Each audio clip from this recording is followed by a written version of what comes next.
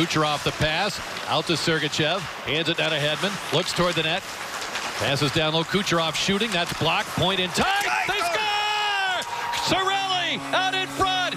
I believe it deflected off Cirelli, and the Lightning have tied this game up. Wow, some outstanding work. Yes, Cirelli. Cirelli does redirect this one.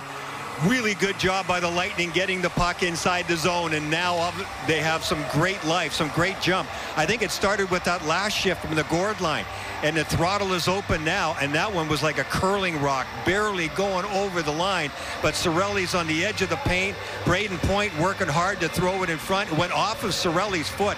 I'm not even sure it touched his stick. His stick was tied up by Savard, I think, here at the end.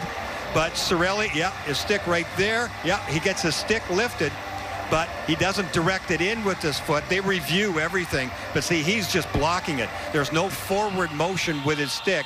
And because he's tying up Savard's stick, Savard is watching in slow motion in his mind. Well, he can't get to it either because he's busy doing his thing and checking Cirelli. And all of a sudden, it's tied back up.